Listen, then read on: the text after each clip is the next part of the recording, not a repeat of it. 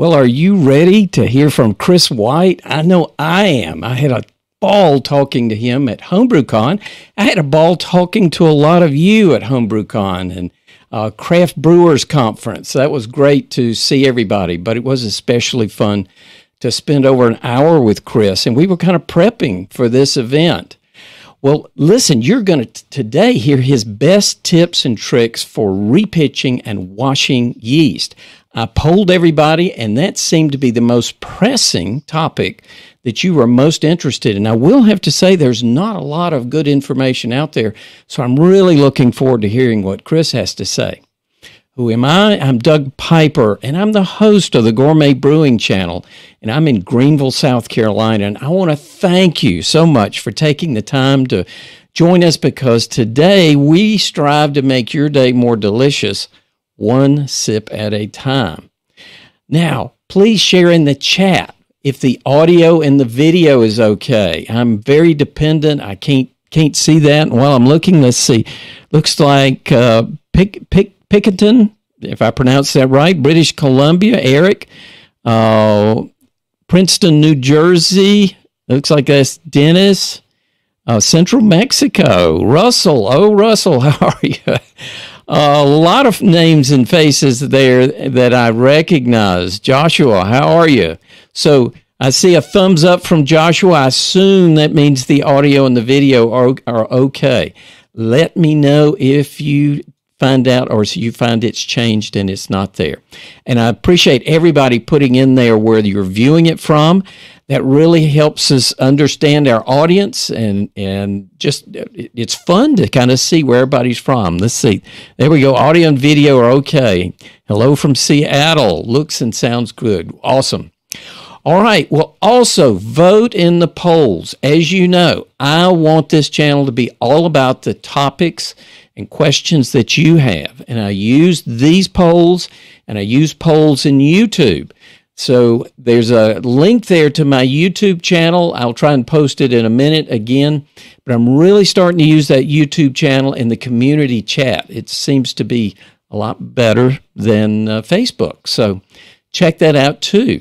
So let's bring on Chris. And Chris, we're not going to bug you too much yet, but we do want to see that you're actually here. And if I can click the right button, there we go. We appreciate you being here. It's a really big deal to have you. And I want you guys to know, because I want you to know a little bit about our star speaker today, Dr. Chris White. I really think he's a legend in the brewing world, and he's the big brains behind White Labs, a game-changing yeast company he started back in '95. He's got some serious credentials with a PhD in biochemistry. He worked at Genentech, the first ever biotech firm. He's written a great book on beer fermentation and even designed a craft beer game. And Dr. White has also talked at UC San Diego, and he has an award from the American Homebrewers Association. Now, Chris, we're going to come back and get you in just a minute. There's a couple of logistical things I want to go over, so see you in just a quick minute. All right. Well, if you're a first-time viewer, we have monthly fee events with folks like Chris. We had Stan Hieronymus before that. And coming up, we've got Lars Garsol.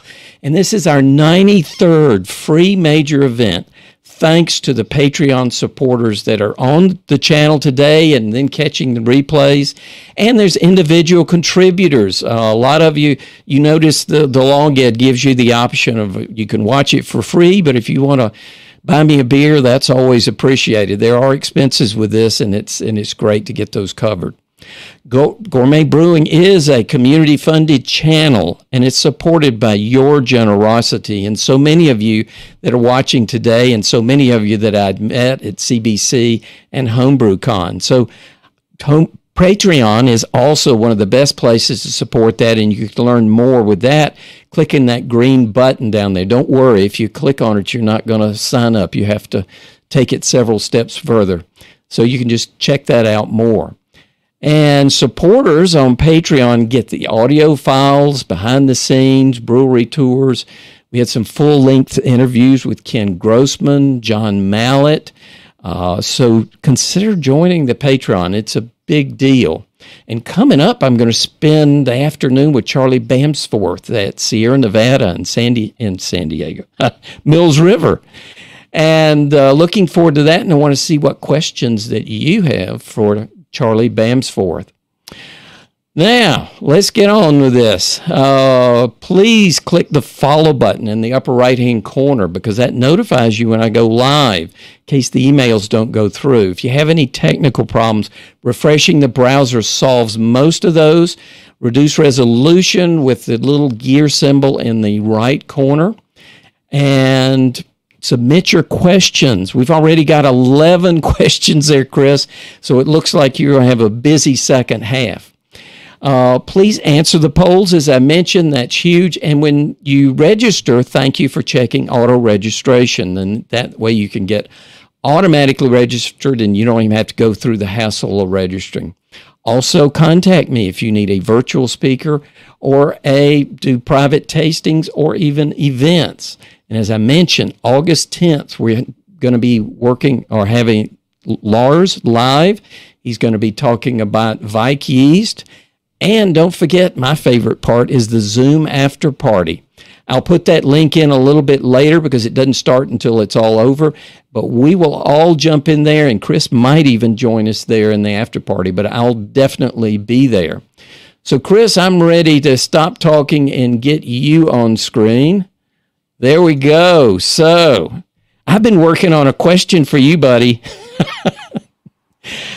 I want to know, you can buy all these nice packets of yeast, whether it be from White Labs, Fermentus, there's a bunch of great places. And so it seems like, there's no contamination risk, there's no dead yeast, and they should have the right number of cells. But if I repitch yeast, I think I'm worried about contaminants and dead yeast cells and insufficient cells. It just starts all kind of question marks. So why do it? For the same reason you make your own beer, then buy your own beer, I'd say. You can. It's what brewers have done for a long time, hundreds of years, repitching yeast at least. And you have all the tools, and especially in a commercial brewery to do it. In home brewing, it's just figuring out your own process a little bit, talking about it like this. And I think as soon as people do it, they realize, hey, this is pretty easy and it's pretty good. So if it's that easy, what are the major pitfalls that you need to be aware of before you jump into this? It seems like you need a lab and all kind of crazy stuff. Great question. Again, happy to be here today and follow up what we talked about at the HomebrewCon in San Diego. That is an interesting question because I scratched my head on that one a little bit when I started traveling outside the United States and met people who weren't repitching as much as the commercial brewers were trained in the U.S. to do at the time. And people would say, oh, I can't repitch yeast because I don't have a lab. I'd heard that more and more. And what didn't make sense to me is most people that repitch yeast don't have a lab. And second of all, you could say that about making beer. I can't be a small brewery or home brewer because I don't have a lab. I'd always recommend a lab. I mean, that's what I love doing. I like microbiology. I like chemistry. I like doing testing.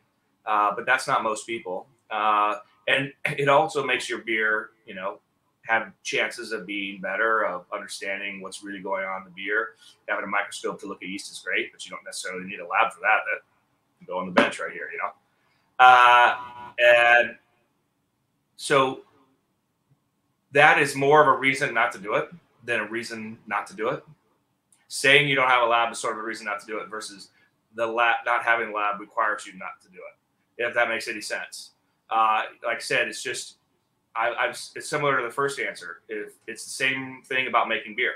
You love making beer. You love doing all the bits and pieces for it as much as you can do your own. And this is one of those things that I say is easy. I've been doing it for a long time, but Anybody that I've seen, you know, train, I can't think of any really failures once, you know, people say, oh, it doesn't work, it doesn't work. If that's the case, your beer's not good.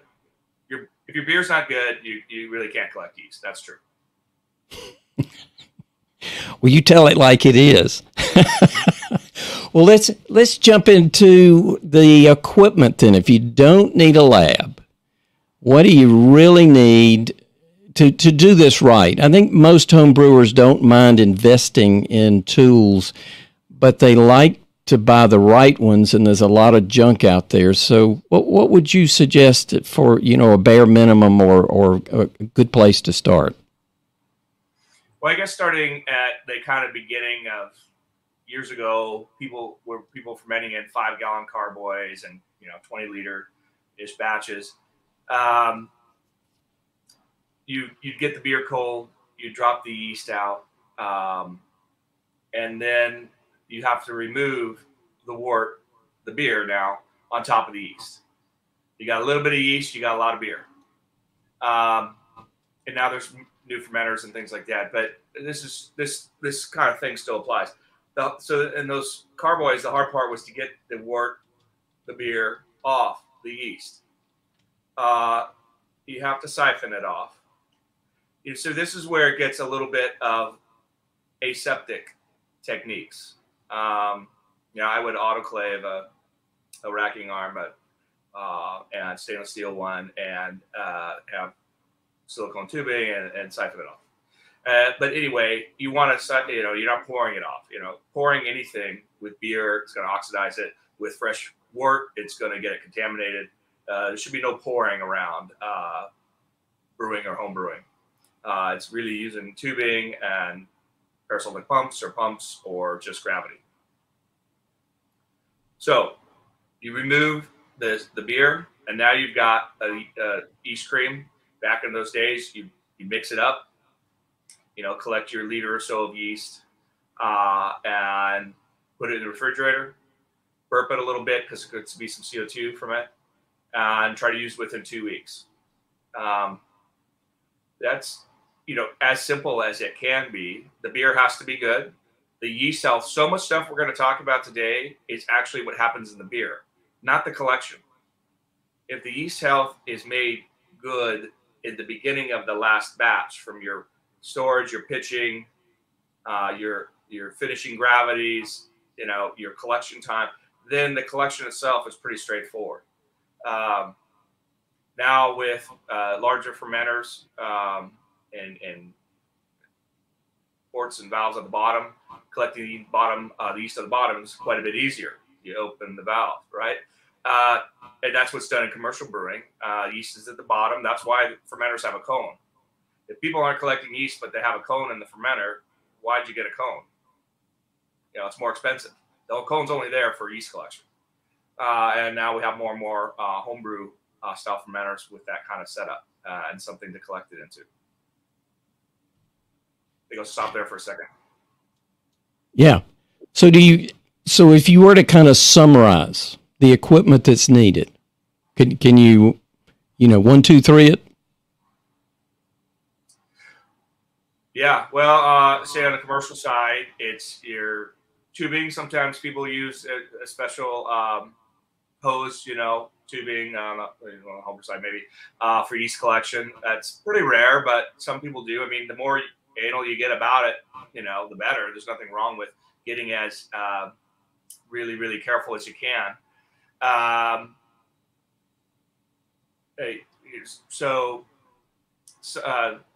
You know, the tubing or hose to collect into, having a dedicated vessel to collect into. Yeast brink is the traditional name. A propagator is where you grow yeast. A yeast brink is where you hold yeast. That can be a liter Pyrex jar. It can be a 20-liter carboy. It can be real traditional yeast brinks. We make one with our film called a flex brink. It's 30 liters for people to collect yeast into from larger fermenters or really small commercial fermenters. And then, you know, the add-on things, I mean, having a microscope is great. Plating your yeast on selected media is great. Is what we would do. It's just rarely done. But I would put that in the same category as that's good to do to your beer. Test your beer. Have fun with that. Test your yeast. So you mentioned storage of try to use that yeast within 2 weeks. Is that kind of the maximum that you can leave it in the fridge? Well, it's not the maximum. It's just best practice. I mean, yeast is not something that just lives in our beer. It lives in the wild. It lives in nature. It survives more than 2 weeks, right? We're just sort of talking about best practice to get the best healthy yeast you can to put it back into the beer. And so I was sort of taking that as a challenge and tried to make our yeast higher viability, higher viability, higher viability. And 20 years later, we're still working on it, but we've got yeast that can be in the 80 percentile of viability in 7 months. But when you're making a beer, usually it's about 50% viable after 30 days. And so if it's half dead in 30 days from a beer fermentation, there's a lot of different reasons why, but it's 2 weeks is a timeline that's more than 2 days. That's kind of is more reasonable. That still has a really high degree of success. Unless it's not perfect, because that 2 weeks, it's not like every time you collect yeast it's 100%, right? That's what we're started with when we make it. But depending on when you collect it, I mean, what if you collect yeast that's at 50%? So we'll talk about the collection times, or 75%. So this 2 week recommendation is yeast that you're collecting that's really healthy, which is not, again, hard to do, but it's maybe just learning it is a little bit difficult. Best practices is what we're coming back to. Yeah, best practices. All right. Well, we've got a beer to open, and I've got a Coors Banquet. We talked about that. That's not really a yeast-forward beer, but it's kind of an interesting yeast, isn't it? Yes, the Coors yeast. Yes. Yeah, it's a really interesting strain. It's an old strain, right? So most of us are working with newer versions of strains. If you look at the genetics, we did a full genome sequencing of 157 yeast strains a number of years ago, and there's been a whole bunch more done since. And you can really see the variety of full genome of different yeast strains and see the evolution as brewing has happened through genetic changes. And, you got Anheuser-Busch and Miller Brewing Company and Coors, in the United States, really were very adamant about using their old strains, whether they were from 18 something, or a number of years after that. There's no way to really know, but they're really trying to use authentic old lager strains that they would, brewers would sit around at some of the master brewers meeting when I was just young and they were older, and they would talk about the Anheuser-Busch yeast, its apple characters, and the Coors yeast, the banana characters, and the Miller yeast being very clean. And, they just talked like any other brewers. They weren't marketing people. They were brewers talking, and they talked about their different yeast strains, much as we would. Well, I'm going to try and get a good pour out of this.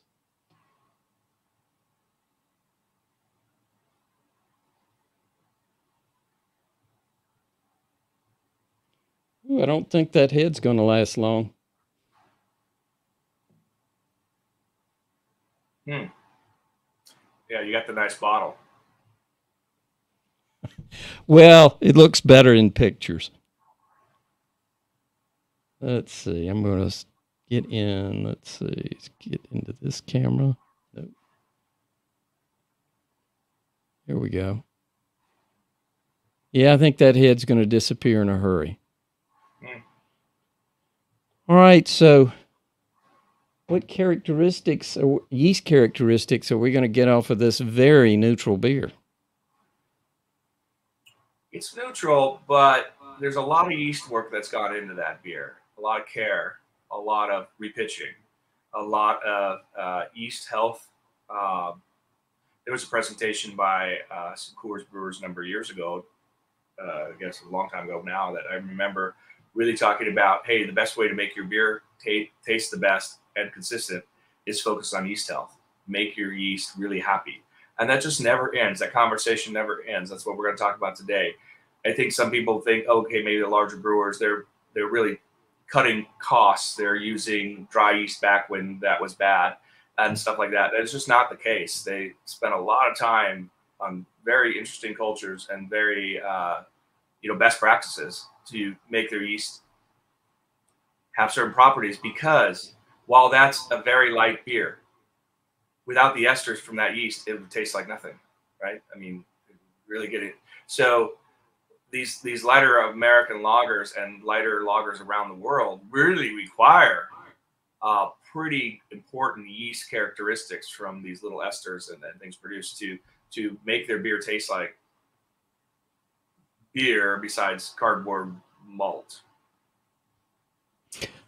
So are you saying it could be more neutral than what it is? Absolutely. Oh, really? The Coors yeast is pretty wow. It's you're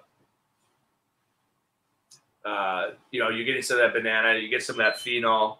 The only reason you're not tasting more of it is the beer's been diluted on purpose, brewed to higher gravity, and diluted as part of their process.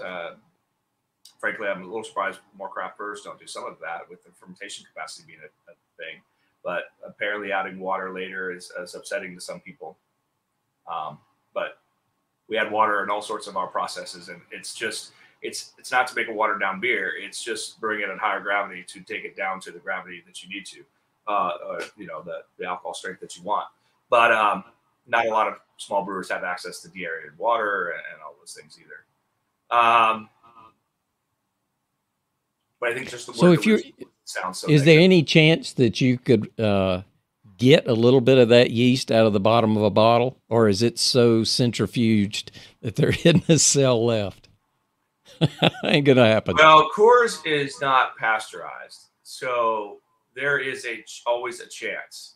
They're really proud that it's not pasteurized, but they do a lot of filtering work. I've never got any yeast out of it. I have had full strength Coors in Golden, Colorado. Full strength. I mean, you could call this full strength. You know what I mean? Like the high gravity beer.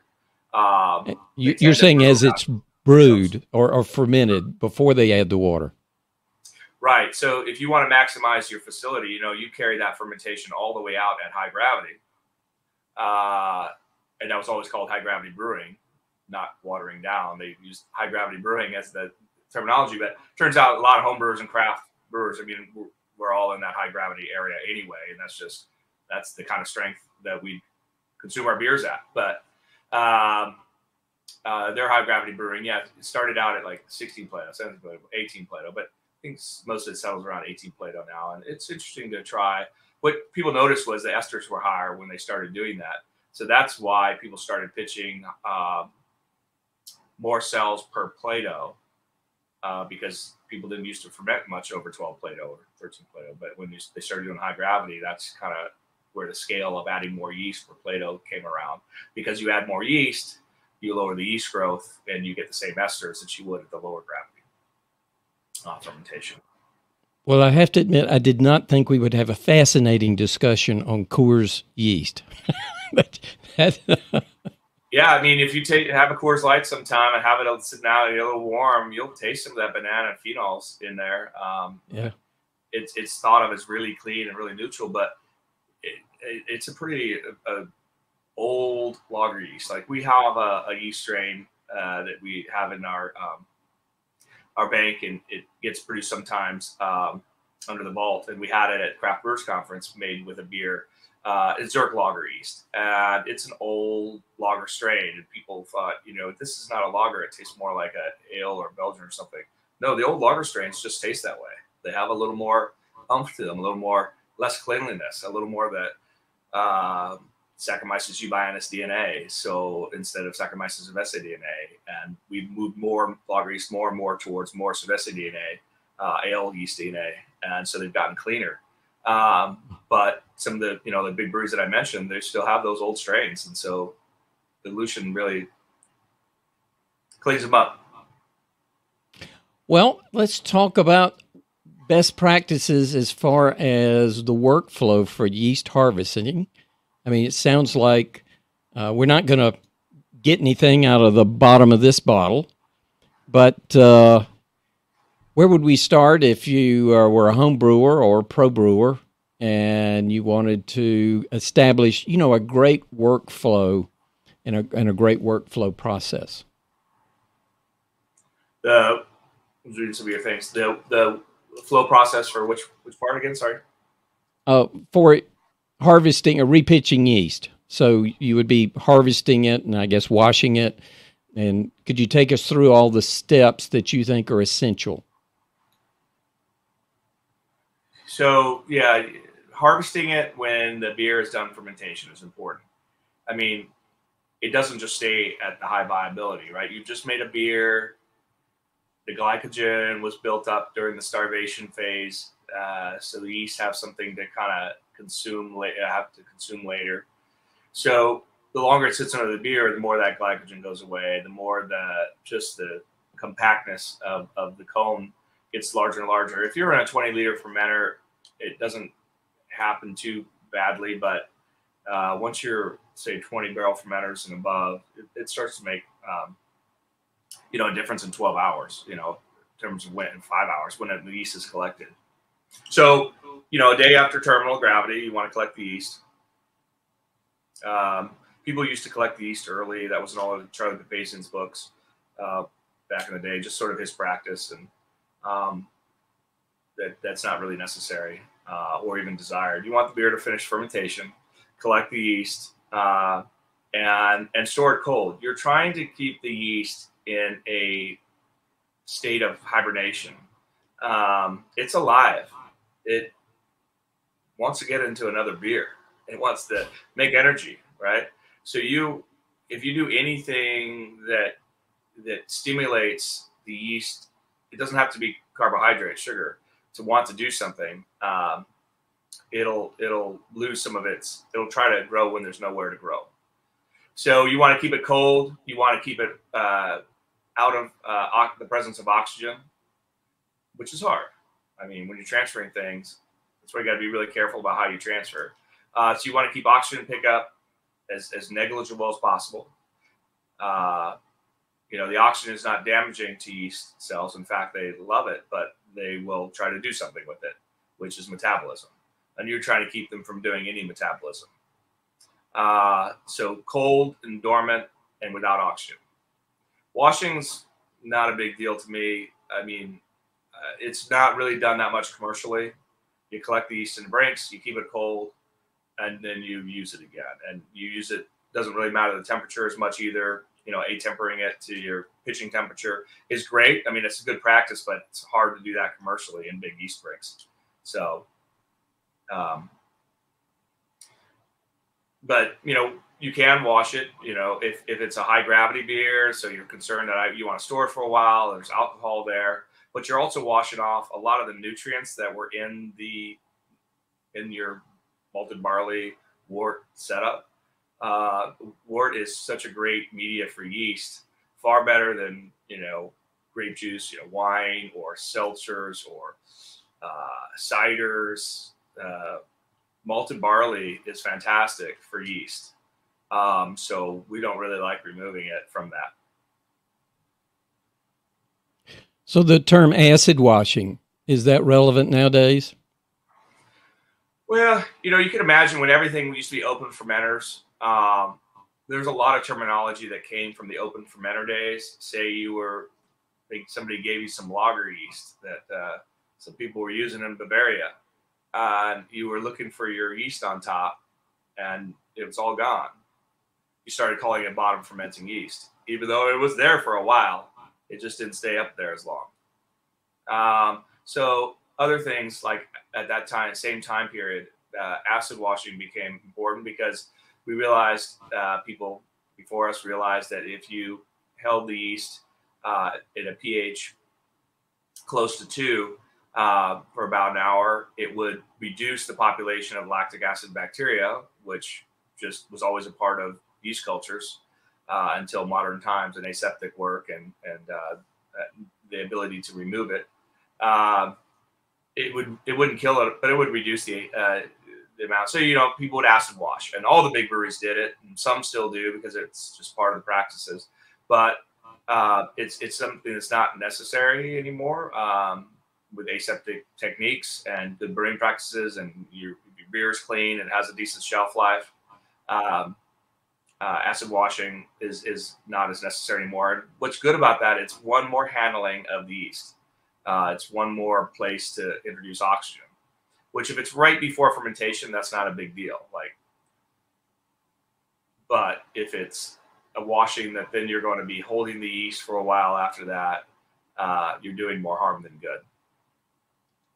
So when you put it in your container to put it in the fridge, and you've used tubing to put it in there, so you've minimized the oxygen pickup, should you leave an air gap between the top, or like you do beer, should you cap on foam, or try and minimize the air in the jar? You're setting yourself up for an exploding jar.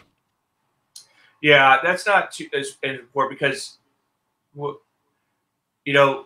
absorption of oxygen in a beer is damaging because the proteins in beer get oxidized.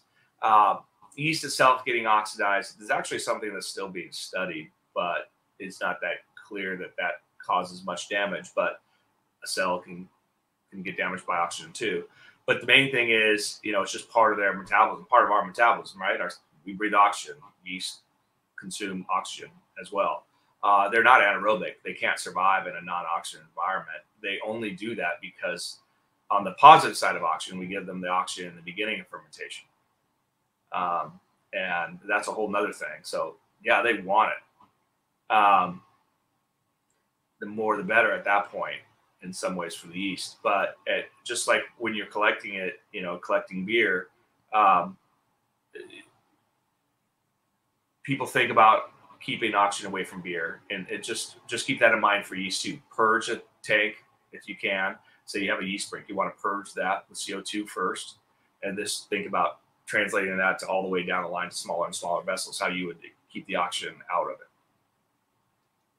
Okay, so bottom line, if you were to put it in a quart jar or a pint jar, do you bring the water all the way up to the top, or leave a half inch of air? You really can't, yeah, because you got to homogenize the yeast later, and that's some of the most difficult part of yeast collection and reusing is getting it homogeneous, unless you're using the whole thing, which sometimes you do. So you got to kind of get it back into solution, and so having some headspace is important.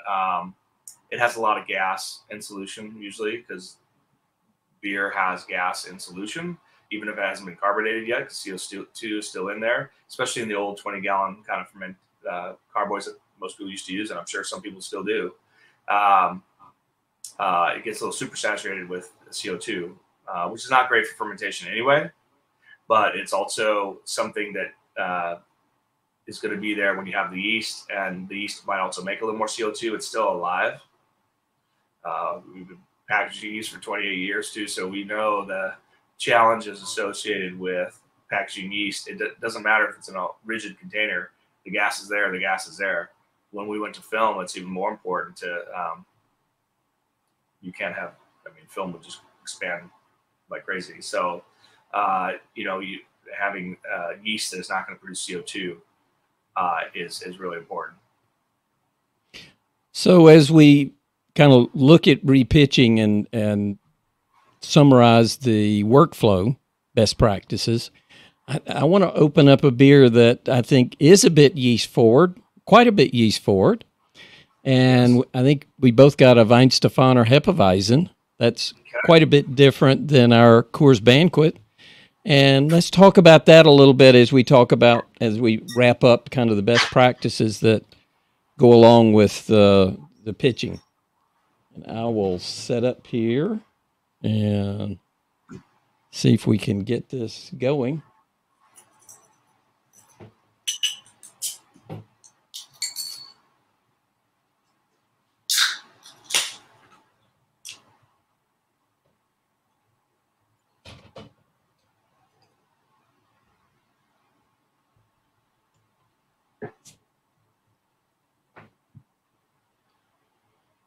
All right.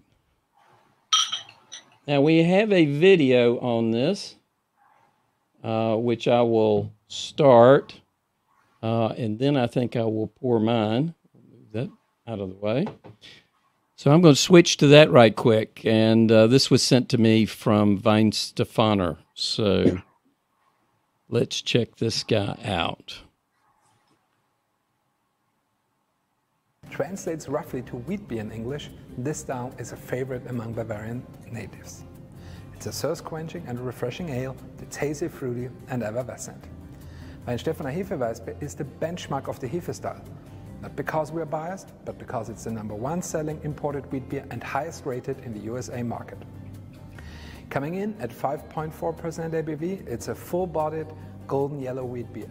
You get aromas of cloves, and when you take a sip, it finishes clean with a refreshing banana flavor that makes you want to take another. Brewed with 60% wheat malt, barley malt, and hops from the local Hallertau region, the world's biggest hop growing area that sits just north of our brewery.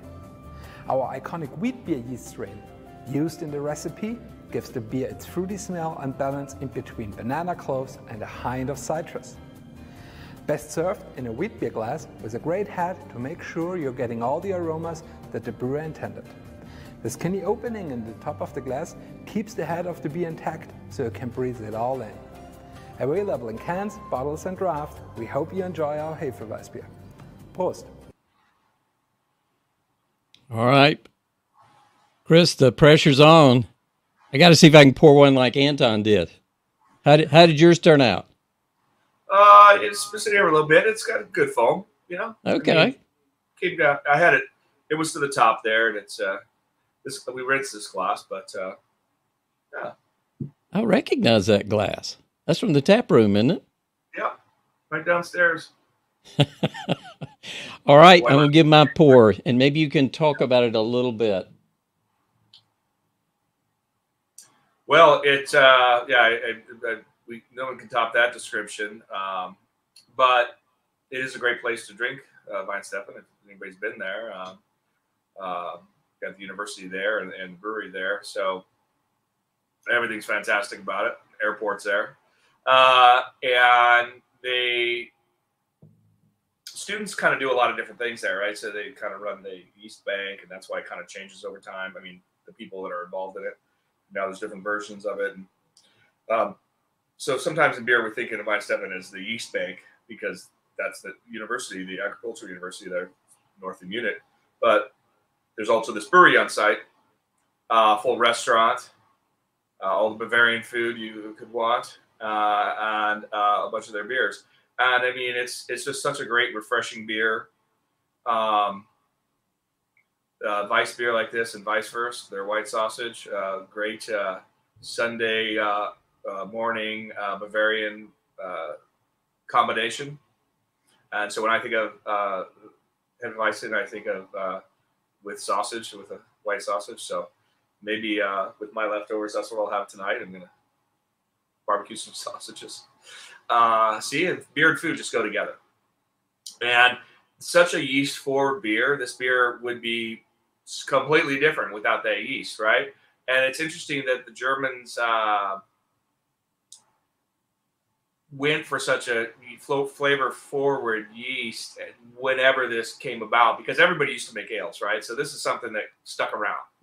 And even though maybe Belgian-style beers got made fun of in that part of the world for their kind of characteristics, not by homebrewers, you know, we love it. But then there was this beer. What's okay about this beer being so yeast forward, banana and clove, because it's delicious. That's why, you know. It's very easy.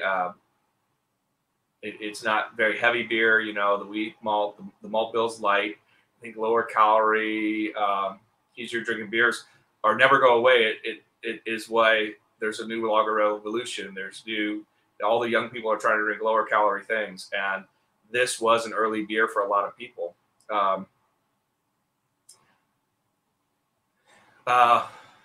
Yeast wise, it's kind of funny. I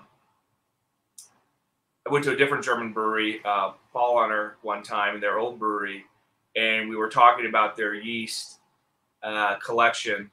Their yeast brink tanks were outdoors. That's how big they were.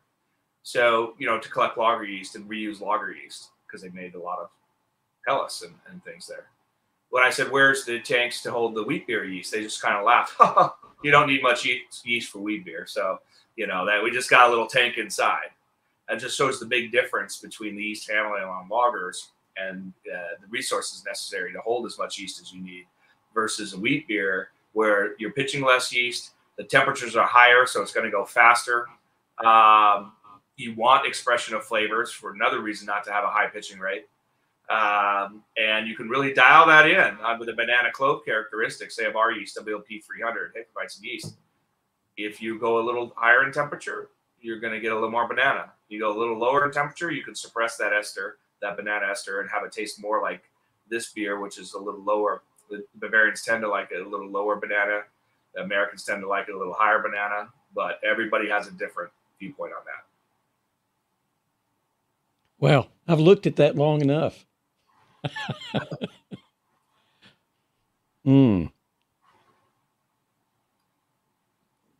That is one nice summertime beer, especially. So, what if I wanted to harvest this yeast? There ought to be plenty of that in that bottle, wouldn't there? Not really. The Germans pasteurize it. Okay, so it's all dead. Yeah, because the feeling is the pasteurization also breaks out more protein, so it gives you a permanent haze. That's how they're kind of taught at Weinsteffen. So pasteurization is not only for the stability, it's for this haze development. It's another hot break of protein. And in fact, it got to so much at one point, the Bavarian courts that, you know, Munich that still oversee Reinheitsgebot, the purity law, had to kind of, they were still adding things and taking things out. You know, it was something that was set up a long time ago, but it's still administered through today to keep it alive, this purity law. But they said, okay, guys, it has to have 1 million cells per mil in it to be a Hefeweizen, you know. So that was added kind of as a regulatory thing or as a guideline for making sure that this beer still had yeast in it. It doesn't have to be alive, but, you know, unless things have changed in the last few years, that was what it was, that you had to have 1 million cells per mil. So I'm sure there's wheat beers you can get yeast out of. Just a lot of them, the yeast are dead. Yeah. They don't necessarily blow up, right? That's why we stain yeast under a microscope. Dead ones can stain a certain color because they can't oxidize the dye. And methylene blue is the usual one. So the dead ones have this dye that doesn't get reduced, and so it has the color still. But it's intact. It'd be hard to know it's dead just under the microscope if you didn't stain it. So I was asking Jason Perkins about his Allagash white beer. And I said, tell me about the yeast and what a homebrewer needs to do to get it. And he said, well, go get you a can and get some yeast out of it and go for it. So if I was going to do that, what would be the short process for that? So, yeah, I mean, collecting yeast from beers is a lot of fun.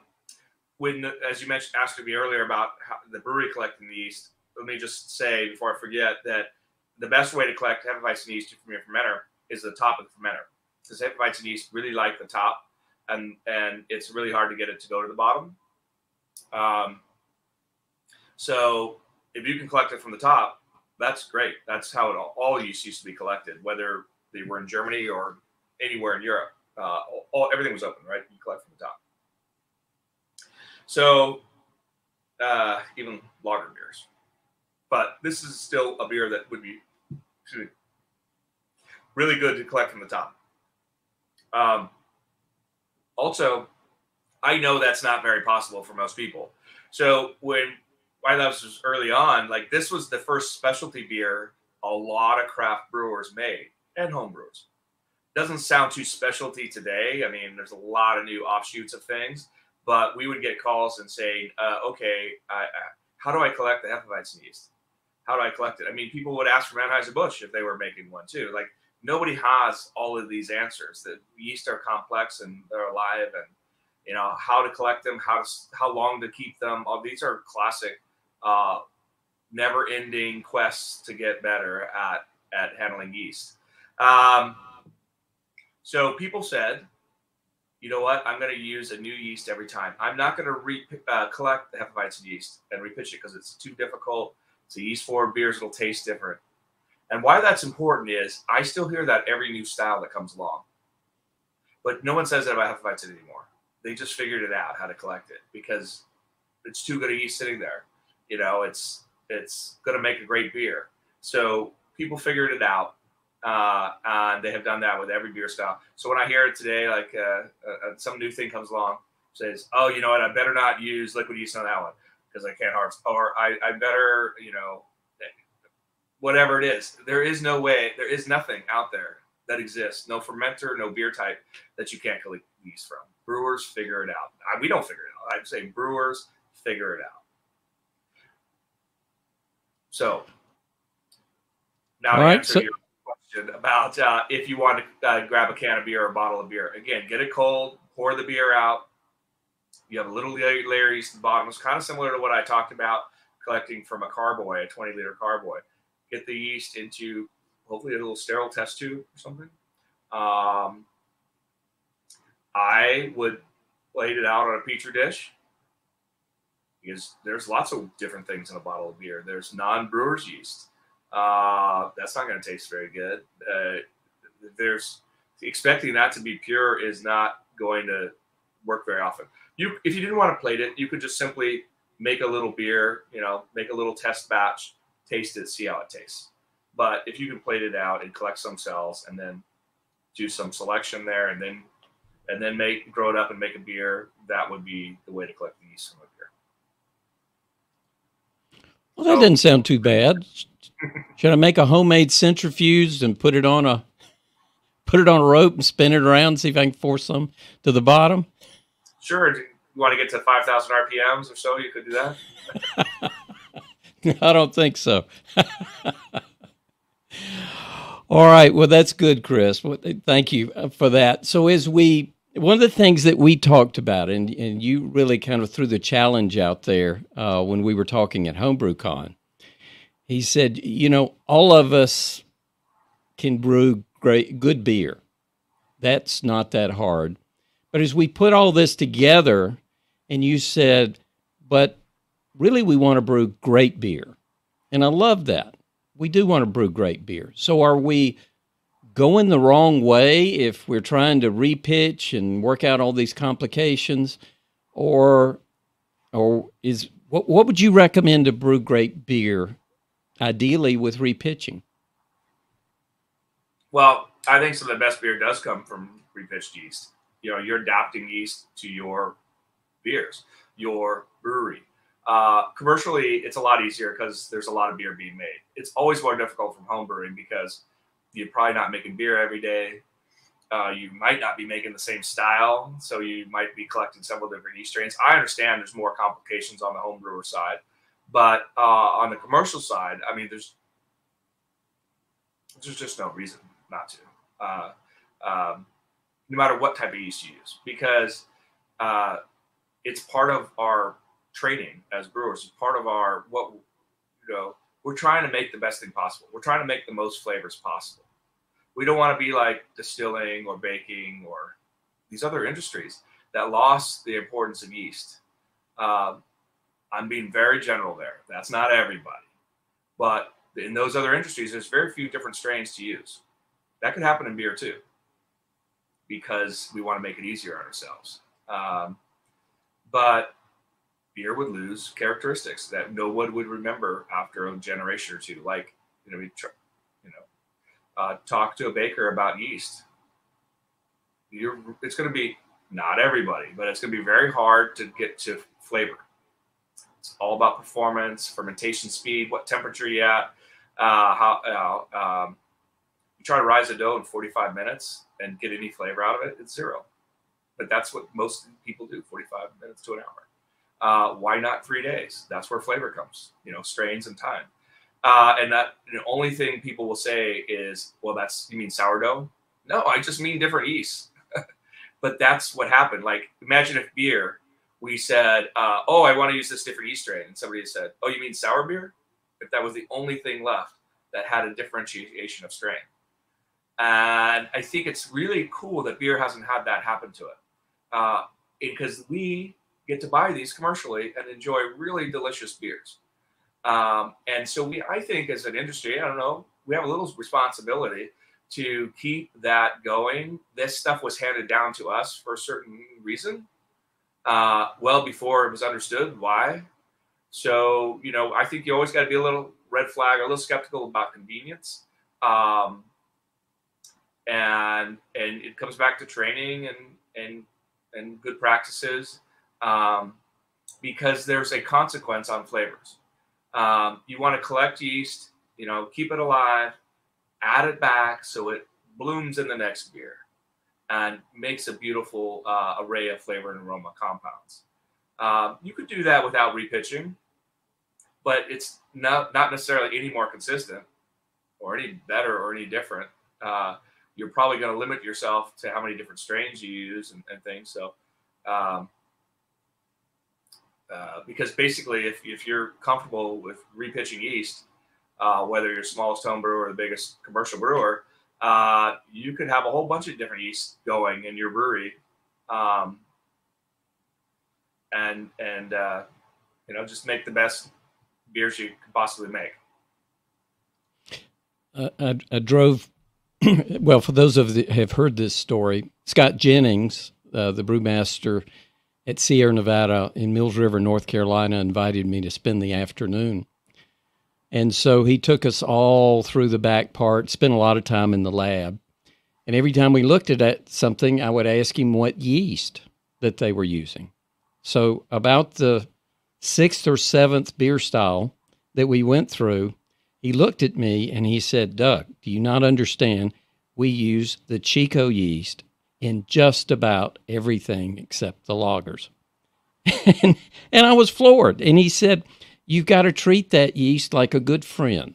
He said, you got to get to know it. You got to understand it has its moods.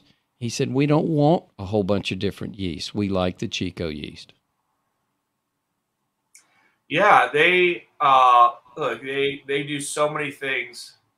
All right, sometimes I feel like I'm using them way too many times in examples. But they do a lot of old homebrewing practices, transferring the beer to another fermenter before it's done. And they like the results from really getting a highly attenuated beer because it kind of, as I was told Sarah about one time, it tumbles the beer on itself.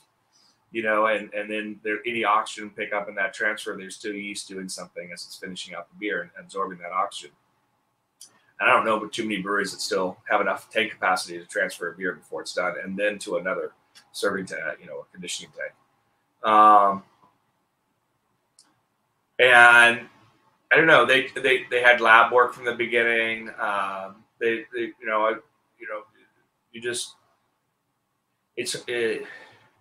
They stay on trends.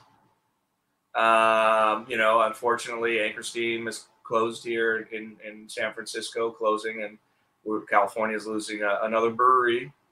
And it's a shame. I just don't know anybody who had been drinking that beer for a long time. So, and I guess people just didn't drink it. But you can't say that about Sierra Nevada. They've just strived for whatever reason. No one knows the exact formulas here, right? Otherwise, we'd all do it. But to make great beer, and they've had lots of different brewers coming through there.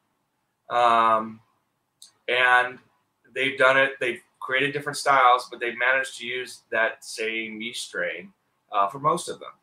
Other breweries have tried that. Stone Brewery in San Diego, you know, they started with one yeast strain, and for years always said they would never use another yeast strain. Now, of course, they're making lagers too, but when you made, you know, if you're trying to make the whole craft portfolio, the Belgian style beers, the different British style beers, you can use one strain. Nothing wrong with it. It just, that's a lot of your flavor. So the different strains add to some of the authenticity and characteristics of different beer styles. Well, it was fascinating, and it was humbling to realize they didn't have to play with all those different yeasts. Well, we have one more beer to open up, and this is a very yeast-forward beer, and I have a short video. I was fortunate enough to spend the day with Olivia Didica at Saison DuPont, and this is a short video for when he was taking us through a tasting. So as we get ready to open that, how about checking out this video? It was a really unique experience. And this was right at the end of COVID, if you notice the masks. So it's why we prefer to use a Willy Becher glass, because we think it's the closest to the original glass.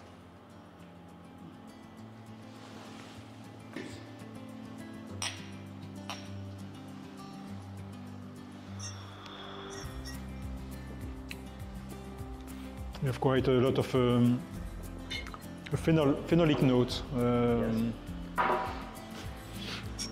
coming from the yeast and malt, but also some citrus notes. But phenolic is really present.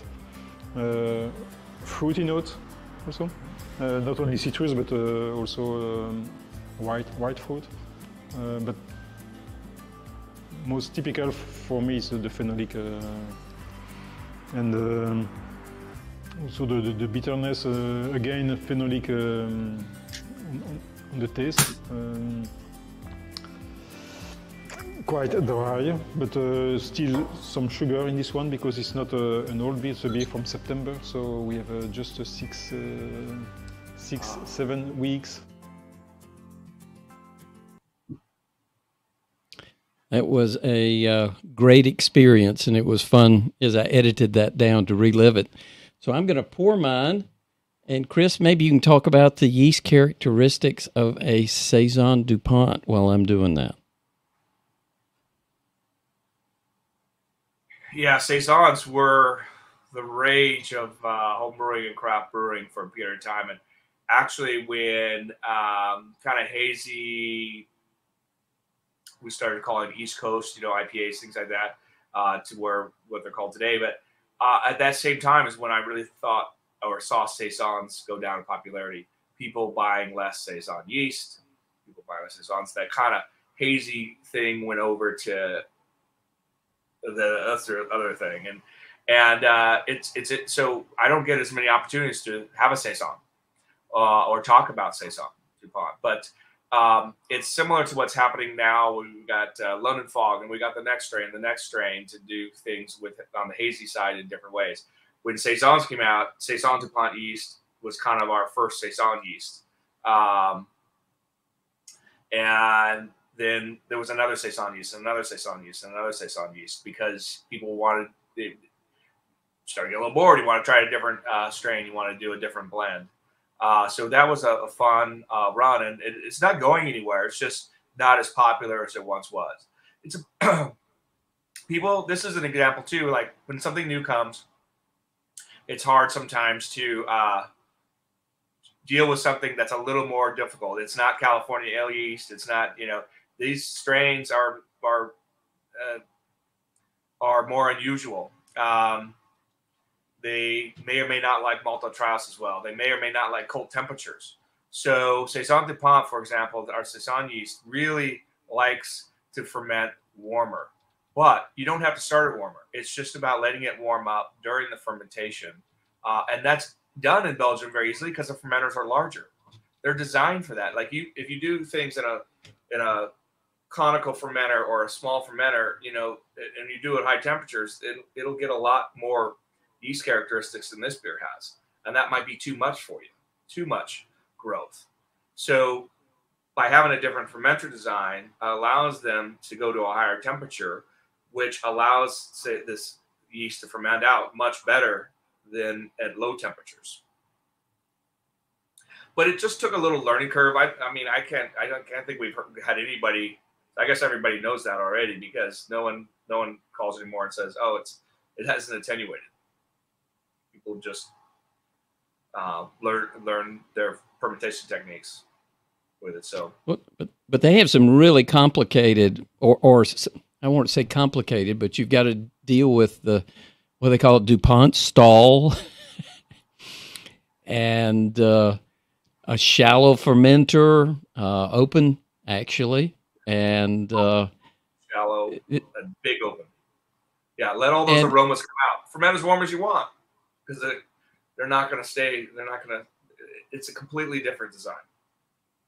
Well, if you noticed in the video, he likes them aged.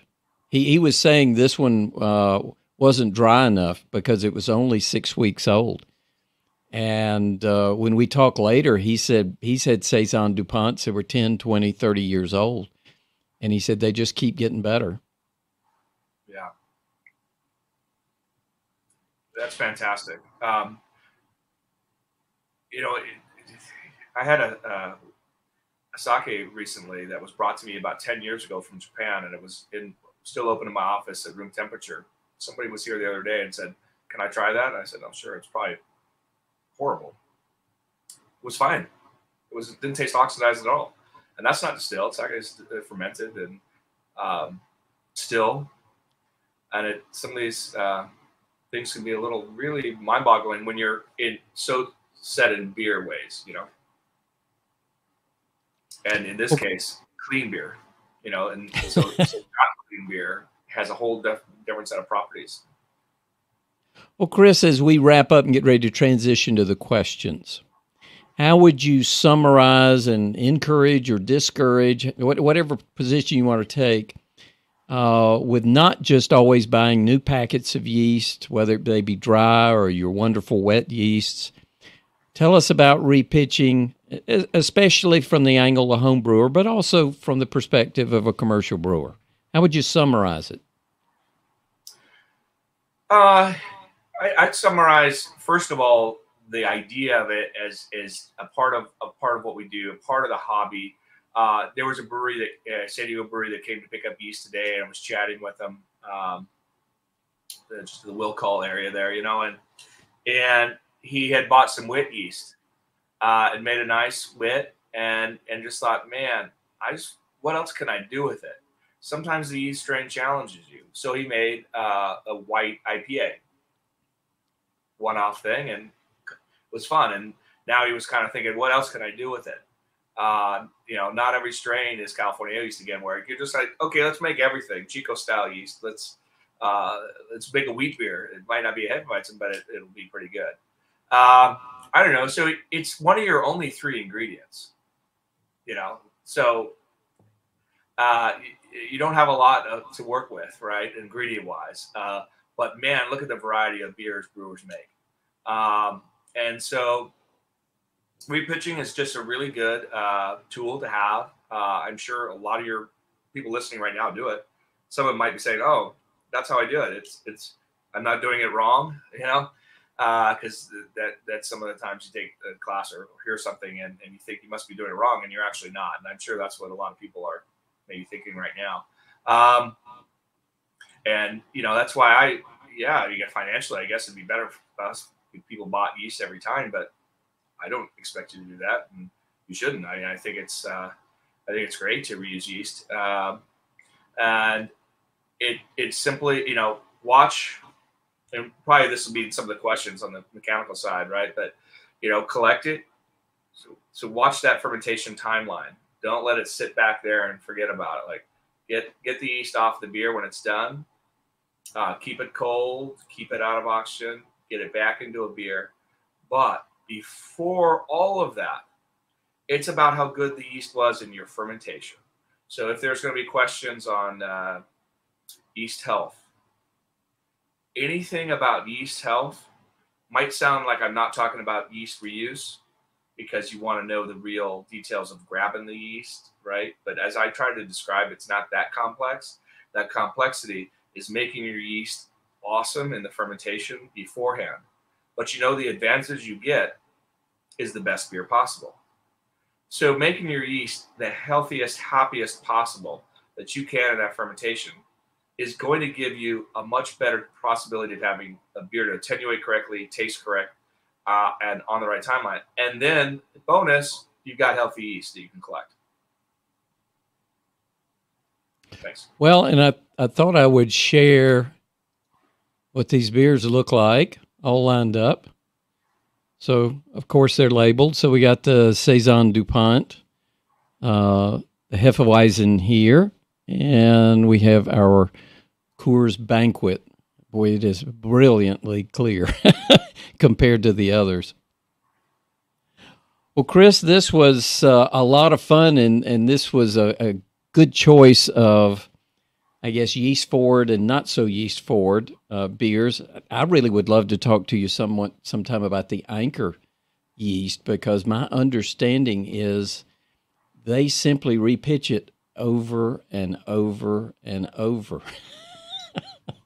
Yeah, it was a beautiful brewery. I don't know what's going to happen in that space, but they had set up the open fermenter for Anchor Steam in a positive pressure kind of room, and just reused it. We did some things with them, but for the most part, they really were. This beer was from the late 1800s, and Fritz Maytag had bought it about 1968, I believe. But they were trying to use as many of the old practices as possible. Well, that's unique. Well, yeah. We're past the top of the hour. We've got 15 questions, so we're going to have to cruise through those pretty quickly. For those of you that have to go, appreciate you being here for the first hour. You can ask a question. You do not have to be here live for it to get answered. And because you've registered, you'll actually get an email with a link that takes you directly to where your question was answered by Chris. So it's a pretty neat system here. So I'd encourage you to put in your questions. So Chris, unless you need a quick break, we'll jump into the questions. Okay. All right. Let's go through the first one. Terrence has the most popular question. By the way, everybody has a vote. So that first question is, when you have a slurry which is captured from your previous batch, can you demonstrate some of the methods to quantify cell count per mil of slurry? Yeah, so it's a really common question, and it's a good question. And there's several ways for me to answer it. Everybody wants a quick formula or something, really, and I'll give you a couple. But I really want to preface it with the only way to really know your cell count in a slurry is to use the microscope. You don't have to use a dye if you don't want to. That's just another complexity. If you're trying to look at live versus dead yeast, you're likely not going to have that many dead anyway. Large breweries sometimes just put it on the microscope and say, is there any blue cells here once they dye it? So, but they've learned to, keep it alive pretty well. So, if you're trying to just count the number of cells, you can do a microscope count. And that's pretty good, except is it mixed well? You're looking at a tiny, tiny, tiny below microliter, quantities. And so you're multiplying that by this whole volume of yeast that you have. However, that's the best we got. Counting yeast on a microscope and getting fun with that, having fun with that. Otherwise, if you collect 10 liters of slurry, say in a brewery, from your 10 hectoliter fermenter, and maybe you collect more than that. If you used a liter or a hectoliter per 100 liters of beer, generally you have about 10 million cells per mil in the new beer, because most slurries are around 1 billion cells per mil. When you're fermenting your beer, you're in the millions of cells per mil range. In the slurry, it's in the billions of cells per mil range because you're collecting the concentrate, the yeast that's been concentrated just naturally through flocculation. So, we work hard to get our yeast to over 2 billion cells per mil. So we're shipping less water. A lot of liquid yeast is still at 1 billion because that's the easiest way to get it. So it's really hard to evaluate yeast, even if you buy them based on how much yeast is in there, because it's not obvious unless you count yourself. We try to print everything there, whether it's on the QC sheet or the package. You can find all the information. So, well, cell counts and everything. So what I think I'll end that question with, you really need to do a cell count. But if you don't want to, 1 liter per 100 liters, and you can just divide that by whatever you're brewing or multiply it by whatever you're brewing, gives you about 10 million cells per mil. And that used to be a real standard. Now a lot of people want 15 million cells per mil or 1 million cells per mil per degree Plato. So, a 16 Plato beer, 16 million cells per mil. So there's the people who are kind of talk millions of cells per mil. There's the people who talk millions of cells per mil per degree Plato. There's the people who talk, just tell me how much yeast you use, which is okay too. All right, we'll move on to the next question. Thank you for that one, Chris. Next most popular question also comes from Terrence. So Terrence says, not repitching related, but I've heard conflicting information on the optimal temperature for diacetyl rest for ales versus lager yeast. What's your recommended best practices for both Cerevisiae and Pasteuranus? So mostly, and very few exceptions, the higher your temperature diacetyl rest, the faster, the easier your yeast will be able to reduce the diacetyl, because it's a metabolic event. Yeast is not just touching, diacetyl and it's gone. Zap, right? They've got to bring it inside the cell.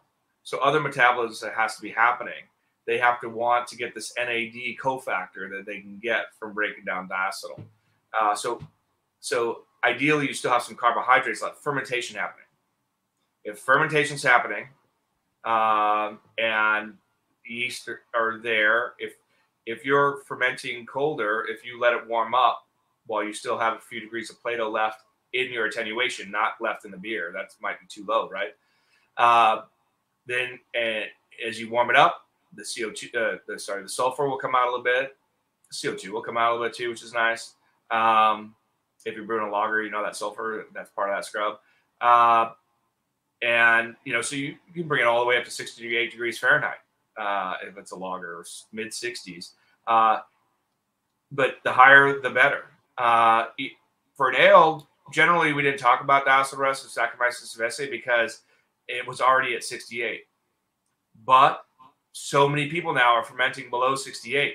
They're fermenting 65 is the most common number we find. If I'm at a brewery, I go look at where their fermenters are at, they're at 65, even though they'll tell me, oh, that's 70.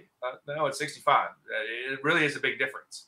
And so you want to make sure you're doing the diacetyl rest. And even more importantly, with ales today, Saccharomyces cerevisiae, is the dry hopping and the hop creep. Hop creep is just metabolism, right? Because hops have carbohydrates on them. They're alive. I mean, they were alive. They're a plant. They have enzymes. They have nutrients. And so yeast are going to have a small little fermentation, sort of. That's a whole nother topic, right? That's also related to yeast health. Healthier yeast, less yeast, hop creep. And faster hop creep. So anyway, that's, since it had another metabolic event in the dry hopping, you have more diacetyl precursor made. So people are getting diacetyl from dry hop beers because the yeast are doing something again, making a little precursor. Now the yeast is being removed, and then you get diacetyl. So it's so unfortunate because it's so avoidable, but people have to dump beers all the time because of diacetyl. And so what are you supposed to do? Wait forever, right? And that's the challenge. Yeast health, higher yeast health, lower amounts of diacetyl because faster pickup of diacetyl. So it comes back to yeast health again.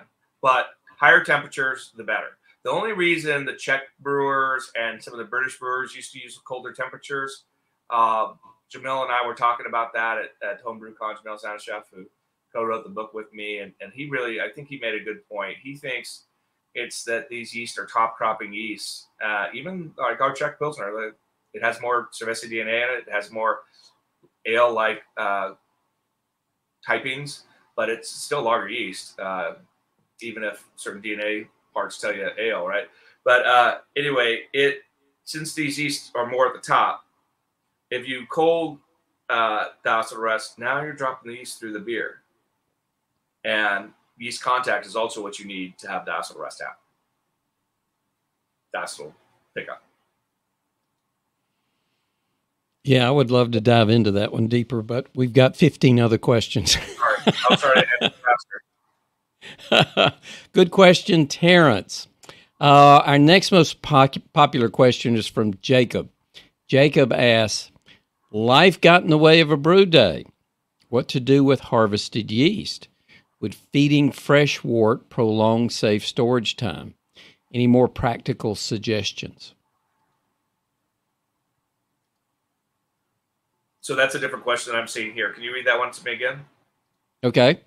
So life got in the way of a brew day. What do you do with the harvested yeast? Would feeding fresh wort prolong safe storage time? Are there any other practical suggestions? People have done that all the time. Feed fresh wort. Nothing necessarily wrong with it, except it's another handling practice that can more often, than not contaminate the yeast. Because now you're trying to, how are you going to feed a small amount to it? You're going to pour something in there? Do you have an aseptic way of transferring it? It gets a little complicated, but if it's done cleanly to where you can get cold wort into your yeast graduated cylinder or whatever it's in, then yeah, that's okay if that's going to be before you use it. If you're going to put it back in the fridge, you haven't really accomplished anything except exciting the yeast again and putting it in the fridge. So life is going to get in the way. It happens on the commercial side too. You're better off still just trying to wait for that yeast to use it a little older than you wanted to. When I said yeast is 50% dead after 30 days, the reason why a lot of people still use it is there's still 50% alive, and you got a whole bunch of it usually. So doesn't mean the other 50% are in great condition, but it's not something you have to throw away either. That's where you can feed it at that time before you use it, kind of like a starter. I mean, people make starters. It's just that usually, they're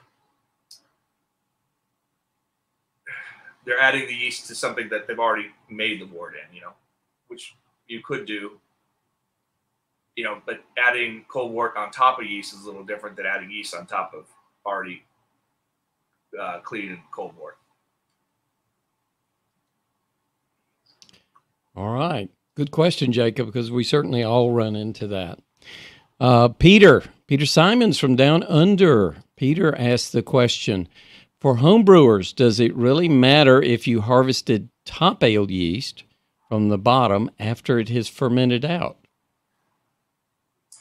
Hi, Peter. And I think just collecting yeast from the top, if you can, is fabulous because that's what they're up there early. They're on top of the beer for the first few days. You don't have to wait till the end. And you get the freshest, highest viability yeast you can. Open fermentations, yeast love it. Ever do one? If you do, you'll notice, hey, gosh, the fermentation is faster. Yeah, because yeast like it. I mean, who wants to be in a closed container as a living organism, right? So, and again, they're not anaerobic, so they don't really like that CO2.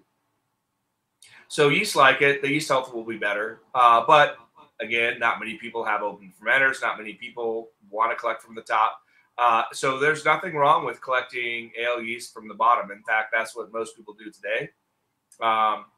You just, you know, you just have to realize that it has an impact on its health, its longevity, but it's all the practices we have today about collecting yeast really come from bottom collecting. But unfortunately, ale yeast are pretty robust. All right. Our next question is Russell Gibbons has the most popular question. Down in Mexico. Hey, Russell. Oh, and it switched around, but let's get it back to Russell. Storing harvested yeast by freezing it. Is that really possible? And if so, what's the easiest way to do it? Freezing yeast is what labs do. We store yeast at minus 80 degrees Celsius with about 15% glycerol. And that is how you store them forever. That's not usually, I mean, it's sort of unheard of to do in yeast crops because, yeah, no one has a minus 80 freezer usually for holding yeast slurries. So I've never seen that in commercial practice. But if you store them in your normal freezer at home, there's a lot of it's just not cold enough, and there's ice that they can form too slowly at that temperature, even with the glycerol. So it's not bad. Like you lose about 10% of yeast every freeze thaw. So if you wanted to freeze yeast and you said, "Gosh, I'm going to not be able to use this for 2 months," and you freeze it, you're likely to, on that first freeze event, if you thawed it right away, it'd be about 90% viable if you were at 100%. You know, and depending on how long it stayed there, you'll lose some more yeast because of the freeze thawing that happens in frost-free freezers. That's why they don't build up frost anymore. But, you know, it'd probably be about an 80%. So then you got to say, okay, was that 80% better than, you know, gosh, 2 months later, it's probably 35%. So there are times like that it could make sense. But we don't see it in general practice. And like in our packaging, we say do not freeze. Again, it's not going to kill it all, but you don't need a ding on the viability if you don't have to. But we've had whole shipments, you know, to homebrew stores, the whole homebrew store freezers, refrigerators. You know, some people use the chest freezers modified with a thermostat to keep it at refrigerator temperatures, just like a lot of us have in brewing. I used to hold all my carboys in a top loading freezer like that, set at fermentation temperatures. Sometimes they fail and it freezes, and whole loads of homebrew yeast have failed or frozen, and it's not enough to have had any kind of, you know, they haven't had to replace the yeast and things like that. So it hasn't happened that often, but what I'm saying is even when it's happened, the yeast has worked fairly the same according to those incidents when it's happened. And of course, we measure viability. That's why I know they lose 10%. So what if your fridge doesn't go to that minus 80 C? I mean, that's pretty cold for a typical home freezer. That's what I'm saying. None of them do. So that's why it's not done. I'm saying your normal home freezer, you know, minus 20, higher, you know, depending. So, you know, you're not, that's not what you want to use for freezing yeast. But if you do want to, like I'm saying, you're going to lose some viability, but, you know, you don't lose 10% at minus 80. I'm talking about, you know, your normal freezer at home. So. All right. That was a good question, Russell. Terrence has the next most popular question, and we're almost at the bottom of the hour. And Chris, as I told you and the audience knows, I have a hard stop. So we've got, you know, a dozen questions, and so we're going to have to move these along. So what are the benefits or drawbacks from top cropping yeast for reuse versus collecting after cold or soft crashing? Top cropping is always better. Lager yeast, ale yeast, whatever it is, it's always better, except the risk of contamination is higher. I mean, people have gone to bottom collecting yeast not so much of the risk of contamination, which is a thing and an issue, but it's mostly because those commercial fermenters are easier to clean when they're closed and conical, because you put a spray ball on the top and no one has to get inside and scrub it. So it went to that for that reason. It didn't go we didn't start bottom collecting because it was better for the yeast. We didn't start bottom collecting because it was cleaner for the yeast. We went bottom collecting because it was easier to clean the tanks with a spray ball. So do you have to copy that in home brewing? No. You can collect from the top. You can collect from the bottom.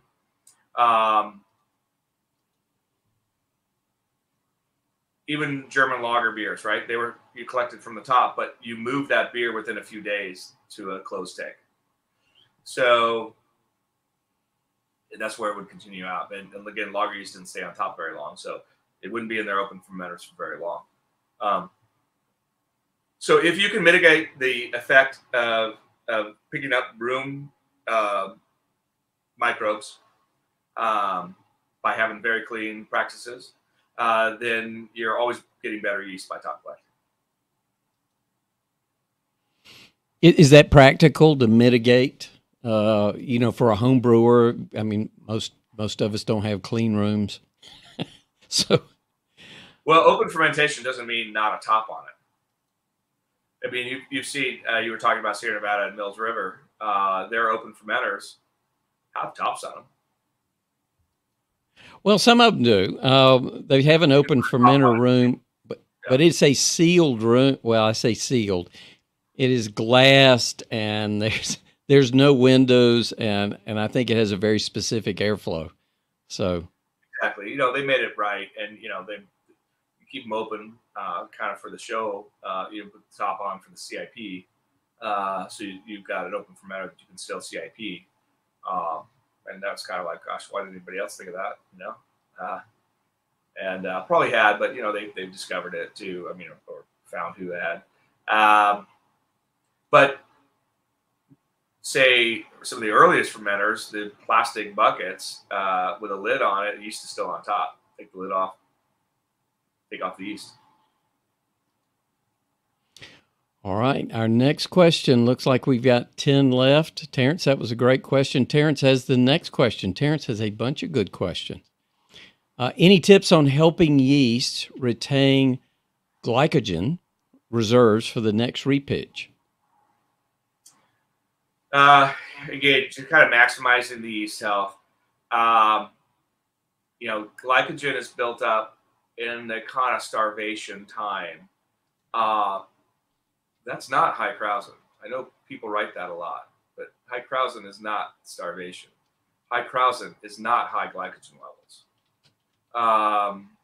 And people talk about that with starters, like, oh, do a 1 day starter instead of a 2 day. Is the 1 day it's at high Krausen? Yeah, and it hasn't started building up glycogen yet, right? But it's a fine line between waiting another day and then how much glycogen would still be stored. And so I believe in a little patience with yeast. I believe in building up the glycogen and building a nice plump cell that's going to have a lot of survivability. So you got to starve a yeast a little bit to make them survive better later on. Not overdo that. That's the tricky part, because then you're going to get them to consume what they just stored. So generally that's 2 days in most yeast setups if you're on the starter side, propagation side. Just in terms of collecting yeast, that's why if you collected that first day after terminal gravity, you've got your terminal gravity, means sugar wasn't present around the yeast. They have started to flocculate, which usually takes starvation to flocculate as well for most strains to express flocculation characteristics on their cell surface. Now they're building up the glycogen. Now they're dropping down. And you want to collect them at that height of their glycogen and keep them cold. If you give them oxygen, glycogen's gone. If you don't keep them cold, glycogen's gone. So keeping them cold, keeping oxygen away, keeping the highest health going into that setup, having the right zinc, having the right fermentation times are also going to help you have a cell that's going to hold that glycogen well. along with maintaining temperature and no oxygen. Well, that was a more complex answer than I expected. Our next question comes from Terrence. Also, are there any key developments in yeast science since the yeast book was produced back in 2010? Well, there's a lot more. Yeah, I mean, Drill and I talk about it all the time. That gosh, it'd be great to write another book. And we toyed around with it, but beyond just our interest in writing the book, there's a lot of new stuff. There's new beer styles. Here's another example. When I made that game on brewing, Brewmaster game, little card game, sold a bunch of them back in the early 2000s. But it was just fun to hold hops, malt, and yeast cards and make different beer styles and have some things happen on the board. We didn't have IPAs as one of the styles. You know, people go, can't imagine probably craft beer without IPAs. But that was the case. So time just keeps changing. It was pale ales and ambers back then. And things have changed in the last 10 years. We didn't even talk much about sour beers, even though they're not new. It just wasn't really being actively done by a lot of craft brewers.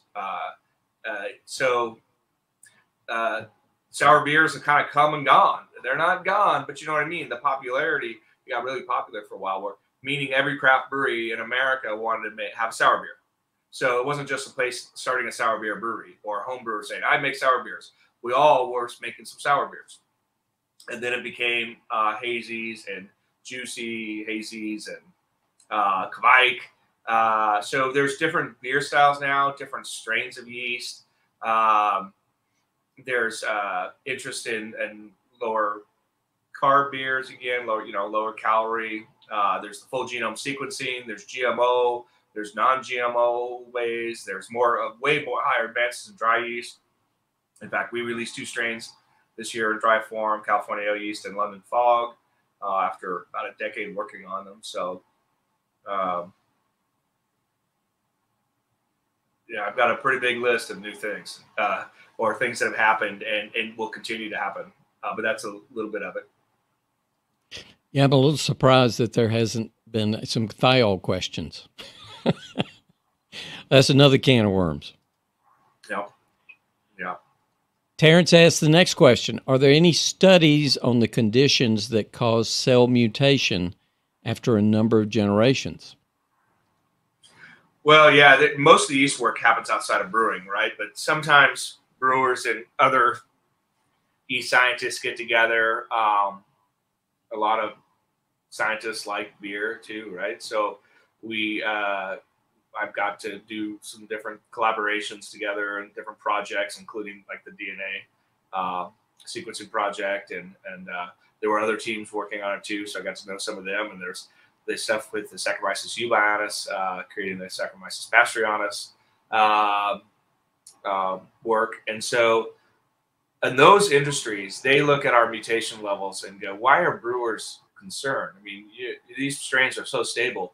We talk about repitching 5 or 10 times, and if you do the math according to what most yeast microbiologists think, you're really not going to see many mutations for 100 generations. But we are concerned so much about flavor for valid reasons, right? Fermentation, flocculation. We've got a lot of genes controlling flocculation and other properties in terms of flavors and beers. And so if those change, then our beers can change. So when we're looking at flocculation, mutations, we're really concerned about a very small number of mutations. So respiratory deficient mutants is one way you can do a plating and look for cells that won't grow. And then it gives you an idea of mutation rate. But it's not really done that much anymore. I mean, we offer it as a test too, and sometimes people ask us to test their yeast culture for a percentage of respiratory deficient mutants. But that's still not really telling you if another mutation is there. One day we'll all be able to do full genome sequencing, next generation sequencing right in our own facilities. Just how's my genome changed? Just like 23andMe is doing for you, full genome sequencing of your cells for understanding things about your family history and your genetic makeup for potential for diseases and stuff like that. That's still very specialized, right? But someday, hopefully, that'll just be something we can all do and know what's in our food, know what's in our beer, But I guess that's probably far away in the future, so fairly far in the future. So you saying brewer's yeast is unusually robust and that it does not mutate like other cells? Well, it's mutated rapidly under the hands of brewers to make the beers that we make. It doesn't live in the wild it very well because of the things that we forced on it. It doesn't make phenols, normal brewer strains, which also makes it not really able to live in the wild on plants and stuff.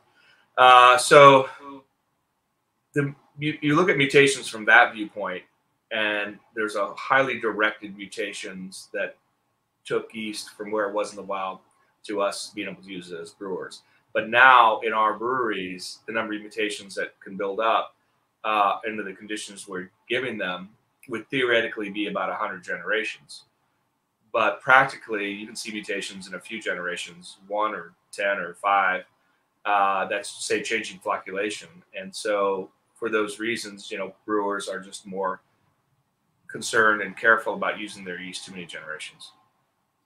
So the yeast for best practice live in a more benign environment, and so they're less prone to the mutations that they would if they were in the wild.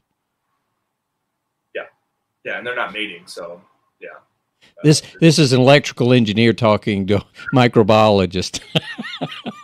Yeah, that's the beauty of brewing, right? We come from all different backgrounds, and we can communicate through what it means to beer. That was a great question, Terrence. Next question comes from Adam. What are the pros and cons of these two different approaches? Overbuild a yeast starter and keep a portion for the next starter, or number 2, harvest yeast from a fermented beer to use in the next beer. So overbuilt yeast starter or harvesting yeast from a fermenting beer. The hard part about creating a best practice answer for something like that is, and for the user asking the question, is they both seem like they work, right? So many things you do in brewing will work. It's what the best practice that's been handed down. Usually it's because it hadn't been handed down because best practices gave somebody a better degree of success. But starters weren't a thing in the history of our brewing, So it really came out from companies making liquid yeast and homebrewers needing to grow it up. So they are both okay. I mean, leaving some of your yeast that you grew, it's going to die off a little faster, maybe because you were giving it more oxygen, but it also didn't have as much of a longer fermentation.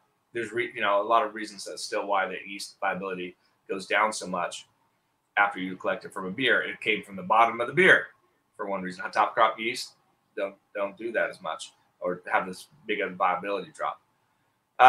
So long answer is sort of like both practices will work. What is that best practice? I would say collecting the yeast from the beer. Afterwards, it's gone through its growth phase. It's now a couple weeks down the line. Your other overbuilt starter is now still in the fridge. So I would collect it from the beer.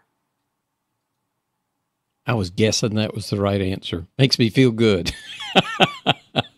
I was guessing it was mostly because of the oxygen, because generally you put it on a stir plate and those things are stirred up like crazy. Yeah. Well, speaking of stir plates, I know I saw a question, and this should be easy for you. Having a stirrer, one of the magnetic stirrers in your Erlenmeyer flask, and you put it in there and you make this great starter.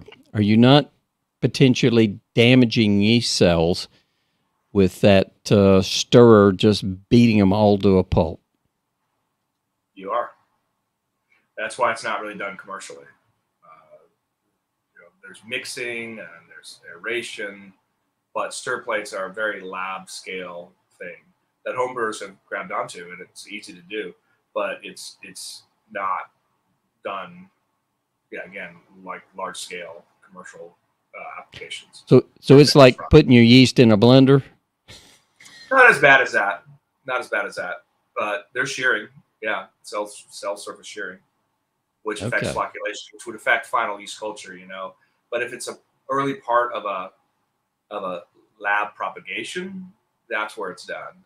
Later on, it's more about aeration or stirring slowly, kind of keeping things in solution, but not using a stir plate to generate, bubbles.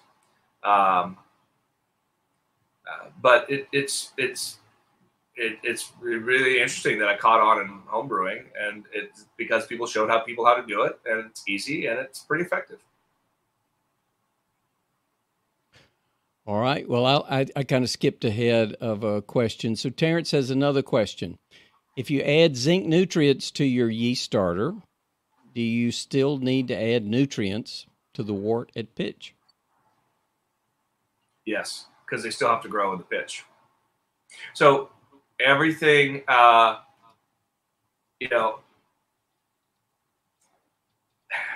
it's an interesting thing.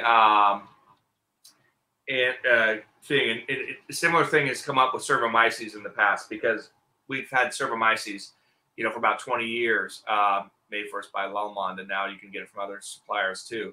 But the homebrew version is just us. And it is yeast that has been grown up in this presence of very high zinc, and then the yeast is killed, and the zinc stayed in the yeast membrane. And so people would use that to supply zinc, because it doesn't, the cells that it's captured in doesn't go as part of the trube. And that's what happens when you add mineral zinc into your kettle or whirlpool. It's just gone. Don't even add it. So the only reason people aren't using more of it is just more expensive than mineral zinc, because it's a yeast culture.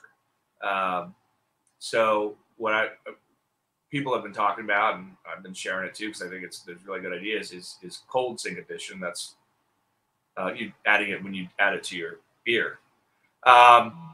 But if you brew the yeast up with zinc in your starter, it doubles, it grows as much as it might grow, and it uses that zinc.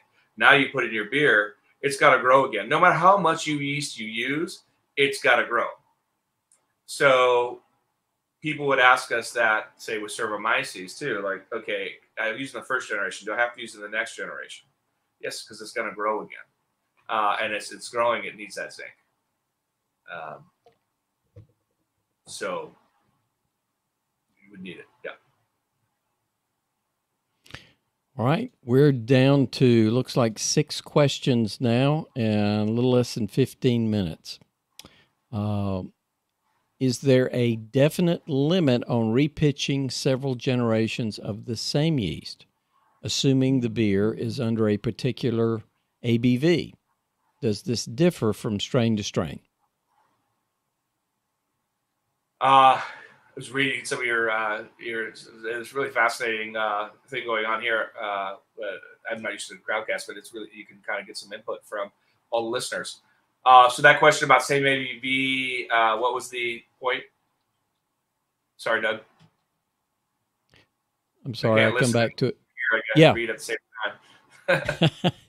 Is there a definite limit on repitching several generations of the same yeast? And this assumes the beer is made under a particular ABV. And does this differ from strain to strain? So I guess he's saying, I guess if it's a lower ABV, maybe, is what Terrence mentions, or maybe Terrence can put it there in the comments. I mean, you can collect the same yeast from different beers. I mean, that's what most people do anyway. If you want more consistency, the same beer is great. But if you're going to be making the same beer, gravity is not as important as color. I mean, the lighter colored beers, the yeast health is higher for unknown reasons, perhaps nutrient levels. But if you have your choices, like people used to say, oh, IPAs, never collect yeast from IPAs. That just got said, but it wasn't actually necessary, because the thinking of the hops, which has gotten all different in different forms of IPAs now. But, and also the ABV, 70 IBUs, 7% IPAs in the 2000s. but West Coast IPAs were pretty light. So Mitch Steele, when he was working at Stone, said, they had to start collecting yeast from the IPAs. They had too much IPAs going. That was where all their yeast was. And it was great. It thrived in the next beers. So again, it's you sort of get these comments of every time something's new, like I can't use the yeast from here, or this won't work or that won't work. And then people do it and figure it out. And a lot of times it's just like, it wasn't really that complex, but craft brewers are blazing so much ground, reinvigorating old styles, sometimes creating new styles, sometimes just making them alive again. And there's no textbooks, no information, and they've had to figure a lot of things out themselves. And that's one of the great things about this, the whole craft beer movement. So you shouldn't, or you should maybe be careful trying to harvest the yeast from your Russian Imperial Stout. Yeah, right. Dark, high gravity, sweet. Not the best. No, I would not recommend. So but you know what? Not... Still work. That's the challenge of carving out the best practices versus, gosh, that worked. I guess that was okay. Yeah, well, how could it be better? Yeah. Well, that's that. And you said there's no good studies yet that really make it clear as to why those dark malts seem to compromise the yeast. Yeah. All right. We're down to 5 questions, I think. George has the next question. Can dead cells in a slurry be considered a nutrient? No. The problem is it's a bit of it's a good question, because I think it's a bit of a misconception that it happens. So the problem is a yeast cell to another yeast cell, they can't eat it, right? So there's no real nutrient provided there unless the cell blew up a little bit. But even if the cell blows up a little bit, the yeast cell can't eat protein. We can, right? We digest it all. I mean, it's not going to do anything with it. So what happens to a yeast cell to make it a nutrient is it's got to be to make yeast extract. Extract the protein out of the yeast. That's what a real yeast-based yeast nutrient is. And that doesn't come easy. You could take some of your yeast. Every home brewer could do it. Take your yeast and put it in a 60°C water bath for 48 hours on your stovetop. Your house is going to smell really, really bad. It's fun though. You should, make your own Vegemite. You can make your own yeast extract to do all the different things. So you hold it at 60°C for 2 days. What happens is the yeast cell itself turns on enzymes to break down the cell wall. That's step 1. And then the proteases break down the proteins to all the little amino acids. So commercially, what would happen is that would be dried down now. You feed that to yeast, and here's a whole bunch of amino acids the yeast can consume and then make proteins out of them. But you can also, there's other ways to break down cells with enzymes and stuff, but self-autolyzing them is something you could do at home. And then you could use it as a nutrient source to your yeast. So you've got to turn them into fertilizer first. Yeah, right. And you could also, amino acids like that, yeast extract is used to flavor foods. It's used to make things taste like meat.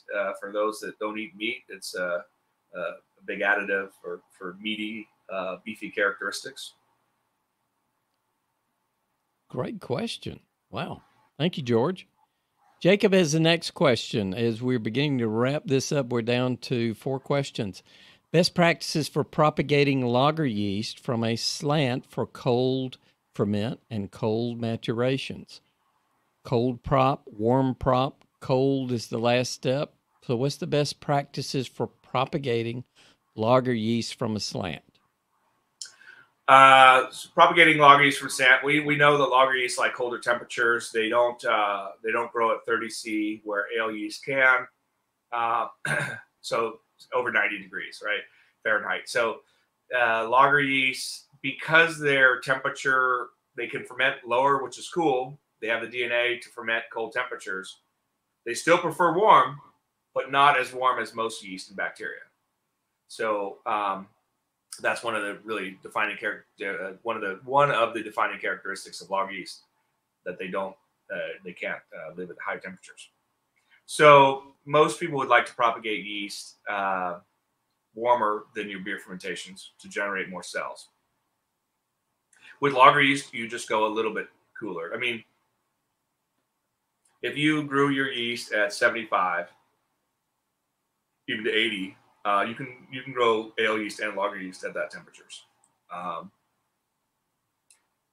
What is more common in propagating yeast is your last stage before using. This was very big at Coors and other big breweries, where you would lower, you'd start at laboratory temperatures, say between 70 and 80 Fahrenheit. You'd go that way through the initial stages of propagation, and then your last step before seeding the fermenter from whatever last propagator, you would try to get it to the temperature that you have your last stage at the temperature of your fermenter. A common practice that was best practices at the time, that probably has a reason that it was best practices, because if you do it time and time again and you looked at the temperature changes, especially in a lager, which has more shocking temperature changes, that changes the protein expression of yeast cells. Could it have once in a while an effect on a beer flavor or fermentation? Most likely. Would you notice it once in a while? Maybe not, because it wouldn't be something that would happen every time, a temperature shock. So that's why best practices around temperature tended to be something that people didn't really believe in because they never saw it happen, but it would be preventing something from happening occasionally. Yeast can be pretty forgiving, is what I'm picking up from all of this.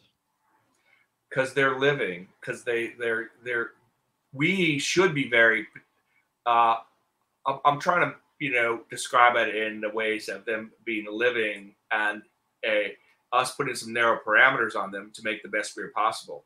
But in life, their parameters are way out here. So yeah, we can do all of these things we want with them.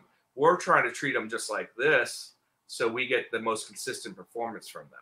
But outside of this doesn't mean they're dead or don't work. Wow.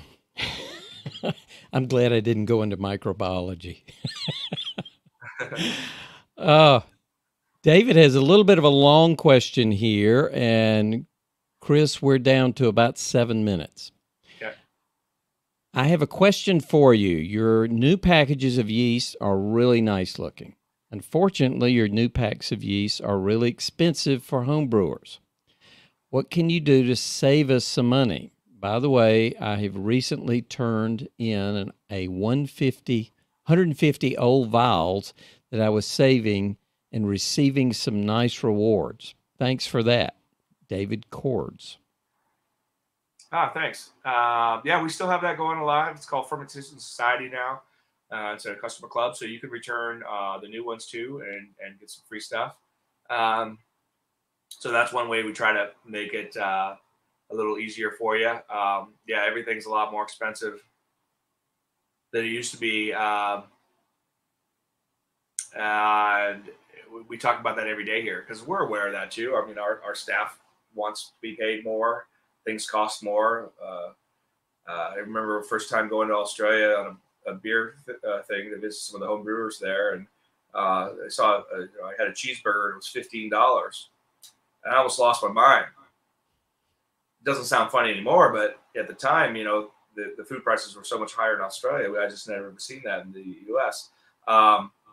When things were, a cheeseburger was still it was a joke to say a $5 cheeseburger or even a $5 beer. That'd be a joke back then. But now our prices are that way. Now there's $15, $20 cheeseburgers. It's $15 yeast. There's malt and hops that are higher. So, that's stuff that's way out of our control. I can tell you yeast is more expensive to make than ever. So we try to give a lot of value for what it costs. And we've gone to the direction of more yeast in the package and that type of package because of listening to home brewers. I know not everybody agrees, like you're saying. Like some people say, I don't care what it costs. Give me this much yeast. But then, of course, there will be people that say, gosh, I like the smaller one that costs less. I'm aware of that, and I'd like to be able to meet everybody's needs, but we sort of can only have one homebrew size. When I entered the business for White Labs in 1995, we came out with a larger package than had been out there before too. So it's not surprising that other people came with bigger ones. And just, so we're really trying to now kind of maximize the amount, or really talk about the amount of yeast you need for a particular beer. That's why we built a calculator behind it. So on yeastmed.com, we have a calculator that has a slider. That's the unique part of the slider. You can slide to whatever pitching rate you want, millions of cells per mil or millions of cells per mil per degree Plato. And since we know the cell count in those packages, it tells you how much yeast to use.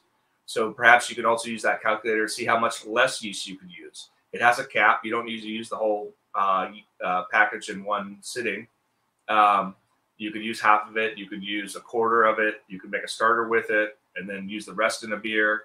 And the slider will help show you still what kind of cell count you have in the beer. And you have this, you can cap it and have the same viability up to the shelf life. Done a lot of those tests. You think adding the oxygen at that point could, the initial thoughts were it would lower the viability in storage, but it hasn't. So you're saying I like to brew small batches, like 2.5 gallon batches. So could I get one of your new packages and pull out enough cells for 2.5 gallons and still keep that pack for a while? Yep.